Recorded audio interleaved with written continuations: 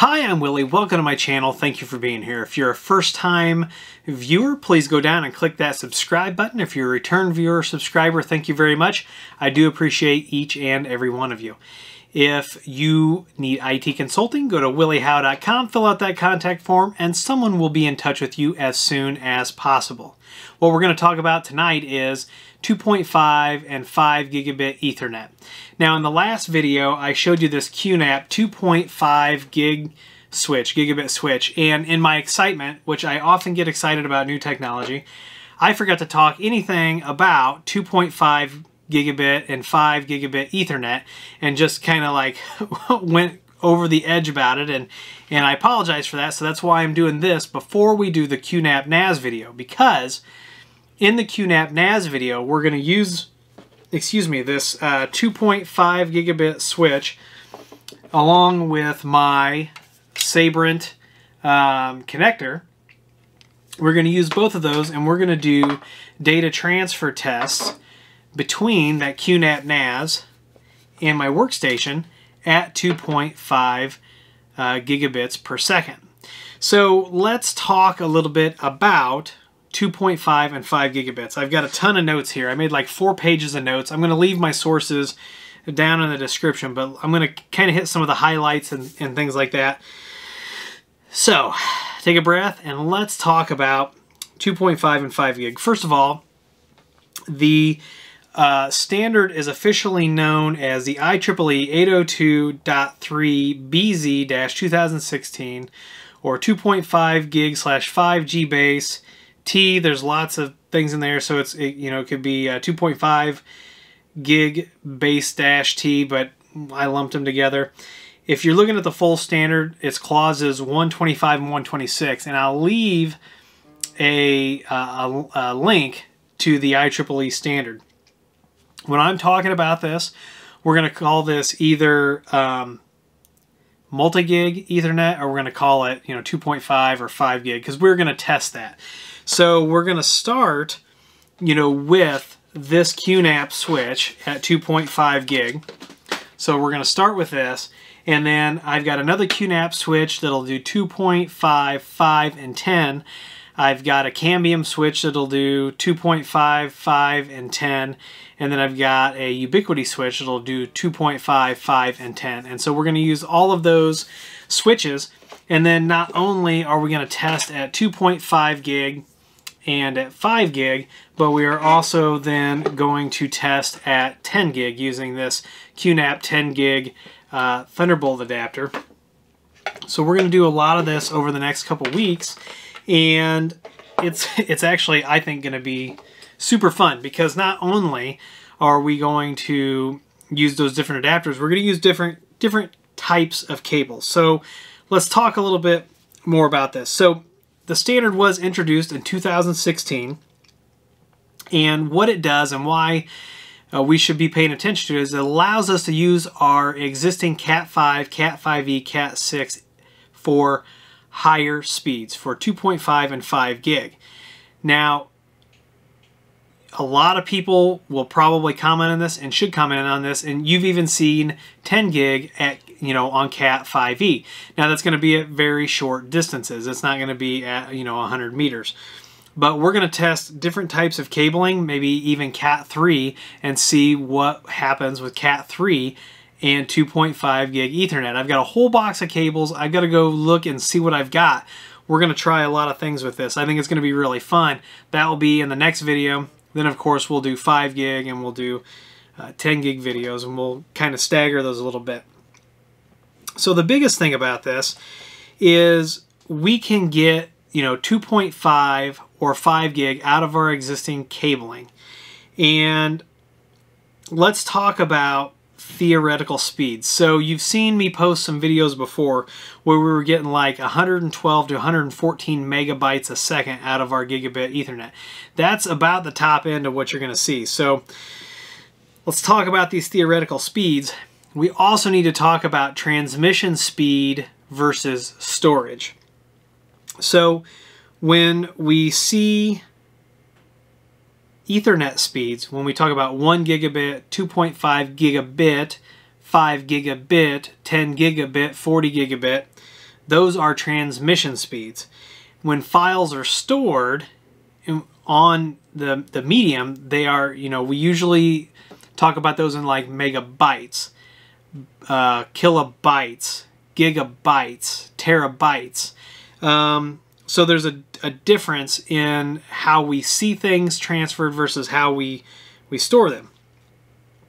Now, if you look at the math behind like one gigabit per second, the maximum theoretical speed is 125 megabytes per second. So you'll notice when we get into this and we do our Windows speed test, Windows is going to show us negotiated at one speed, but then when we transfer the data, when we're storing that data, it's going to show us actually copying it at like 112 to 114 megabytes per second, right? So, and usually on gigabit, when I see gigabit that is like good gigabit, I'm seeing between 110 and 114 megabytes per second. That's kind of the range that I'm seeing that.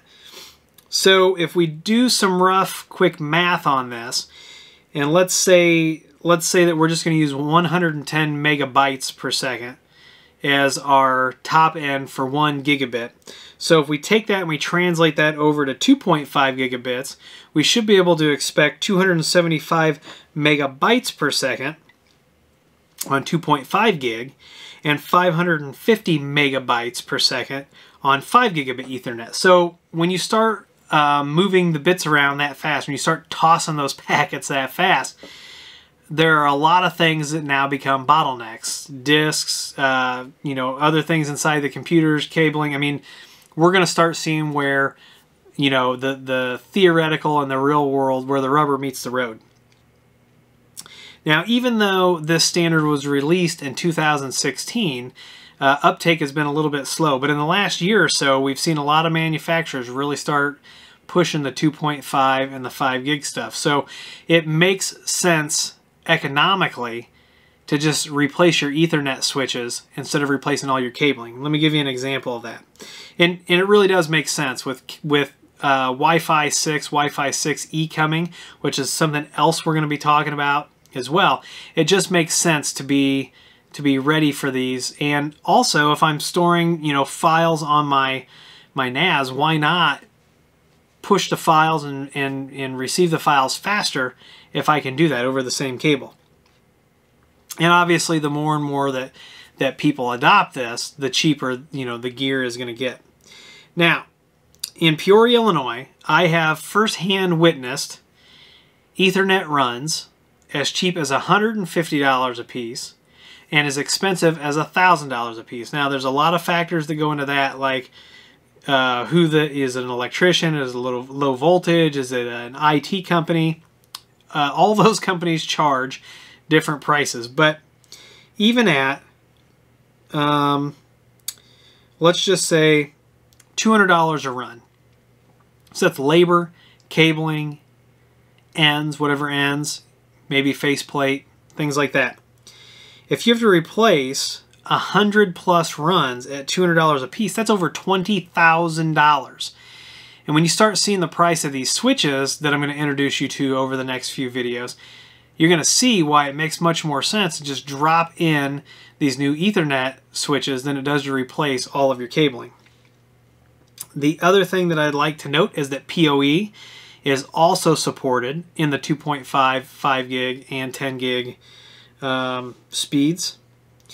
According to the standard, you can do 1 gig on Cat5 and 2.5 on Cat5e. They say in the standard that you need Cat6 for 5 gig. However, then later on it states that depending on the length of the cable run, that you can probably get 5 gig out of a 5e cable. So we're going to test all those things. In production and lab environments, our mileage is always going to vary on those kinds of things. So in the next video, we are going to test 2.5 gig, not with this QNAP switch, with the Sabrent adapter, but I'm going to use different cables. Like I said, it sounds crazy, but I'm going to try to find a Cat 3. I think I actually have one in my box of cables. Cat 3, Cat 5, Cat 5e, Cat 6, whatever crazy cables I have. If I can get an RJ45 on the end, we might try them out. And then we'll use them for the 5 gig and the 10 gig. So we'll have a standard set of cables that we use across those 3 tests. I'm actually kind of excited about that. And then I'll leave a link down below to the IEEE standard, and then also the Wikipedia page that kind of breaks some of this down. It's a little bit easier to digest.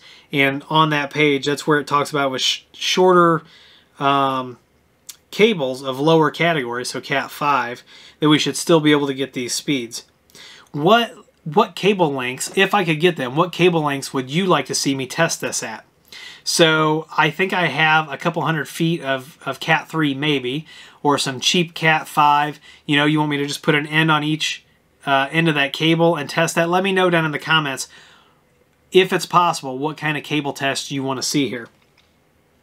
And I'm going to test with what I've got. I'm not going to go out and buy a bunch of new stuff for this. So throw it out, or if other people that are in the area have stuff and you want to see it tested out, let me know that too. So I'm really excited about this. Go check out the links down below. Check this out. Do a little bit of reading for yourself.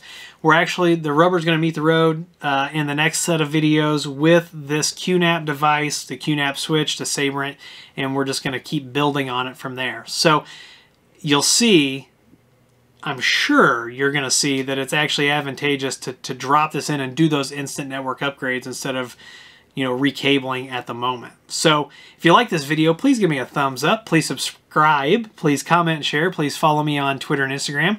If you need that IT consulting, go to williehowe.com. Fill out that contact form and someone will be in touch with you as soon as possible. If you'd like to support the channel by using all of our Amazon affiliate links and other affiliate links, they are down below. They don't change your price, but they do kick a couple bucks over the channel. Once again, I'm Willie. I want to thank you for being here, and as always, I'll see you in the next video.